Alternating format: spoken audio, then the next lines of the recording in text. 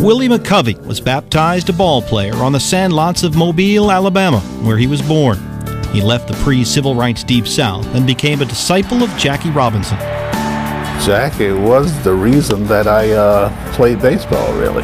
Jackie gave us hope that there was something else beyond, Mobile and sandlot baseball.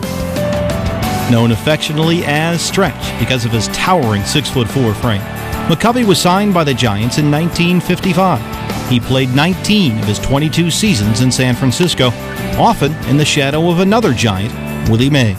From day one in San Francisco, I was liked and adopted, and that's something Mays didn't have when he first went out there. After going 4 for 4 in his debut, McCovey launched a career that included 521 home runs. Upon his retirement in 1980, he claimed the most homers ever by a National League left-handed hitter. That record stood for 21 years until it was broken by another Giant, Barry Bonds. In the heart of baseball's second dead ball era, and long before the steroid era, McCovey was arguably the game's most fearsome hitter. I got the bat taken out of my hands a lot.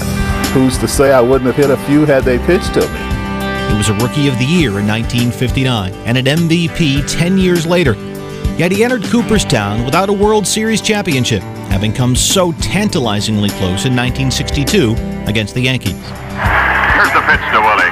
Here's a liner straight to Richardson. The ball game is over and the World Series is over.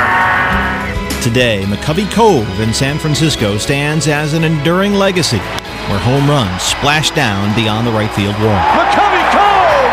Out of here! How fitting that it takes a majestic blast to reach the place named in honor of the man called Stretch.